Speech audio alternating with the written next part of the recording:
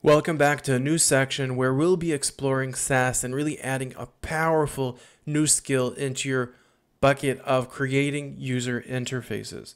So the first step is we're going to show you how to integrate CSS into any project that is a React project. And once we've done that, we'll move on into Sass itself as we explore the creation of Sass variables, how to import external Sass files, and even how to work with Sass mixins. Now in the next section, we'll do a little bit more Sass. You're not going to become a master Sasser, but you'll definitely have enough skills to start working with it and start exploring it as soon as you finish the section.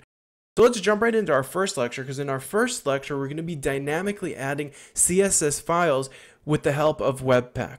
And that is basically done using the Css Loader and extract-text-webpack-plugin. We'll take a look at both of them and how to work with them to create a dynamically loaded up CSS file. Alright, we're almost ready to move into Sass, an incredibly powerful and interesting and very cool preprocessor for CSS. But before we even do that, we really need the help of Webpack to get even CSS to run in our application. So to do that, I'm going to go into my terminal and I'm just going to go ahead and stop the server that is currently running. And I'm going to go ahead and install a couple of packages, and more explicitly, I'm going to install two packages. So I'm going to go ahead and npm install. I want to save it into the dev environment.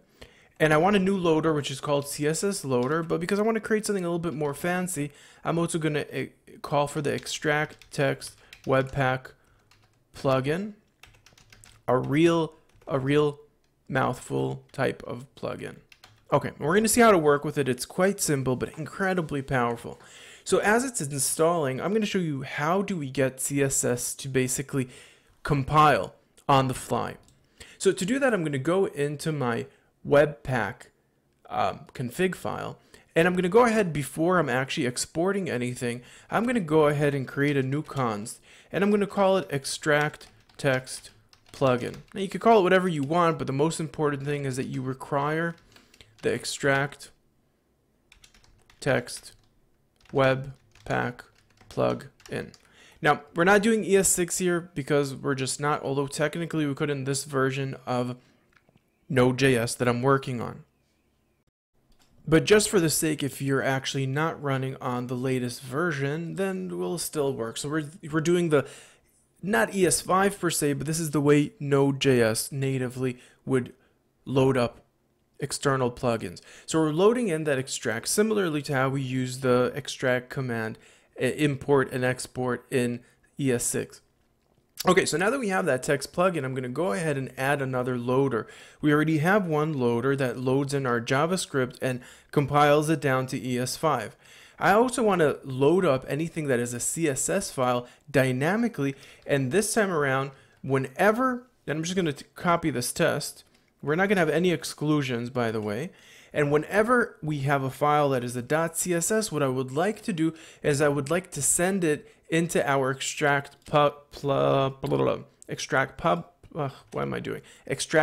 plugin.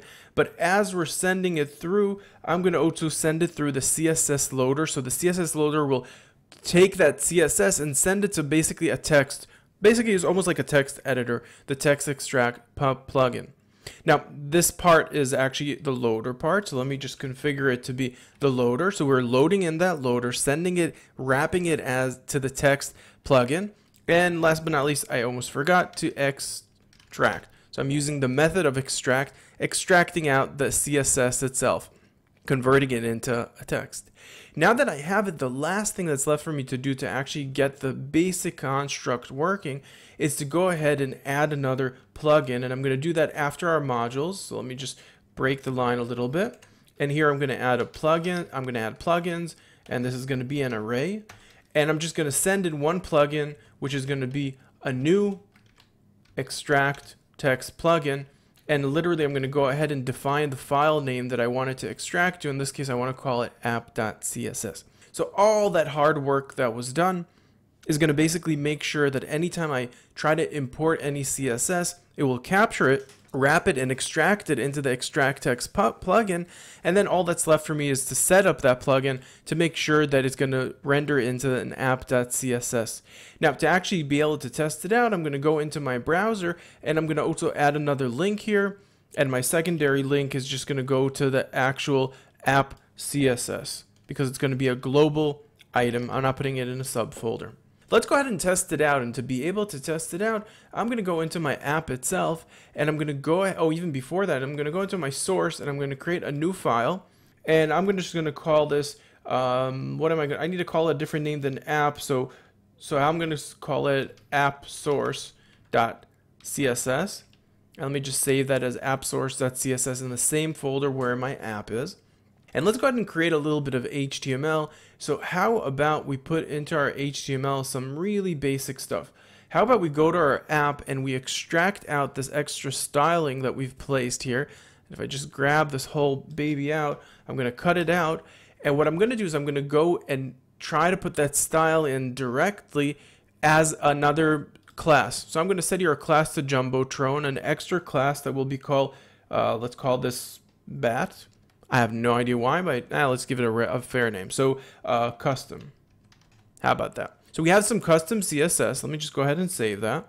And I'm going to go into my CSS, add custom. And our custom will basically have a background image. And it's also going to have a color. Okay, so that's good as well. And we don't need all that. So we have here some custom CSS, which we're then importing. Okay, beautiful. Now, last but not least is to actually also import it. So I'm going to go into my import statements, and I'm going to just go ahead and just directly import it without calling it. I'm going to call it appsource.css. And if I go ahead and save this, go back to my server, make sure that I start it. And if I don't have any errors, let's see if we're having any publishing errors. No publishing errors. Let's check if we have any errors in our application. And it's refreshing. And we have an error. Okay, so first of all, our error while compiling is it's trying to read the appsource.css, but without success. It's unexpected. It can't parse it. You may need an appropriate loader to handle this file type, which we sure do. That's why we've added it into our config, but I might have not clicked on the save button, which I do that sometimes. So let's give that another shot. Let's break out, clear, run it one more time. Hopefully now it's going to capture it. No errors here. Let's see if once we refresh, let's give it a refresh. Here we go. We're starting to get warmer, so we're not having an error, but because our HTML needs to be updated as well, let me click here on refresh because we also need to make sure that our CSS is updated. But if I go and check this file, the if I go and check app.css, let's see if we're getting our CSS that we've included. And we sure are getting that CSS included. So the question is, why aren't you working? Although technically you are working. Isn't that crazy stuff? So let's check it out. So we have your custom. That is good. We definitely have also custom. And if we take out localhost again in our 3000, because now we're debugging. I have no idea why it's not working because it looks like it's creating it. We have here our custom, but it's not rendering it out. Let's see if in our inspector, first of all, we see it's overridden. It's actually, what's the error? Invalid. Okay, that's good. Invalid property type. Beautiful. Okay, I already see what my problem is. In our app source, I don't need here to have your quotes because we're inside of CSS. And what else is wrong here? Well, now it's not rendering at all. So let's see what's the error now. Failed to build, not found, cannot find file, directory, image, folder. Oh, that's interesting. What's actually happening is because we are in a file, basically it's relative. So I want to tell it, don't be relative. There's no relativity really going around here. And if we're ready here, let's also fix our white to be without the quotes because it's not a string in CSS.